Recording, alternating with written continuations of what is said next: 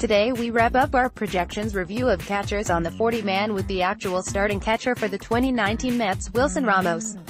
The last 2 days we've looked at d'Arnaud and Nido. The former will be competing with Mesoraco for a backup role, and Nido will probably be on the outside looking for the major league season. But Wilson, he's the focus here. The Mets got Wilson Ramos on a steal of a deal after Grandal turned down a 4-year offer from the Mets.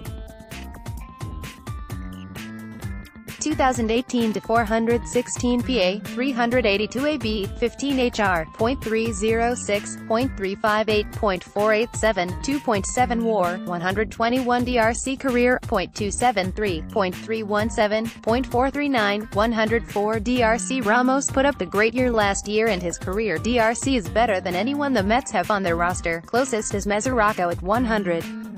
Here are what the projection programs see in Wilson's first year as a Met. Citations: Baseball Prospectus BP. Projections are from the Baseball Prospectus Annual, which you can get here.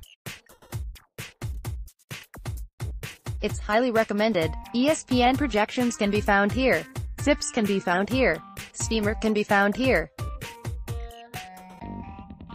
Baseball Reference projections (BR) can found on the player's BR page, which linked elsewhere on this article. Steamer and Zips, both Fangraphs linked projections, see Ramos taking a step back of his career numbers in 2019.